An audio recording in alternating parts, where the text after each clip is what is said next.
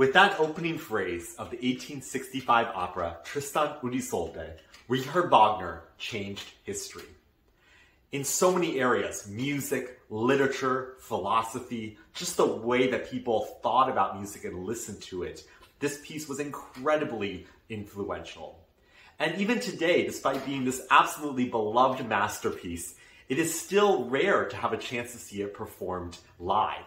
Part of that is just the forces that it takes to put it on and the commitment that it takes to put on, a 5-hour long, just epic work.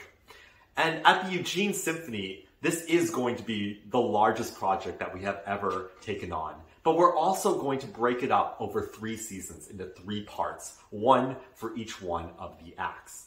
And so on April 21st, I'm so excited to take and start this journey with all of you with Act 1 of Tristan und Isolde. In the first part of the program, I'll actually take us through this piece so that we can really immerse ourselves in the musical themes, in the story, in the wider ideas and influences around this piece.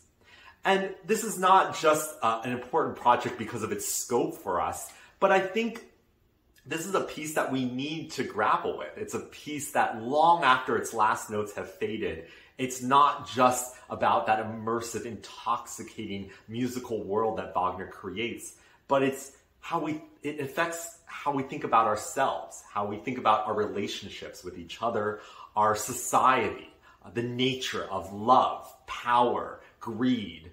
It's such an all-encompassing piece.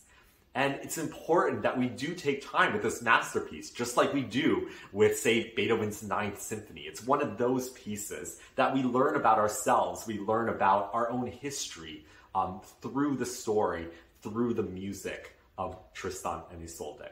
So we look forward to seeing you on April 21st for the start of this incredible journey.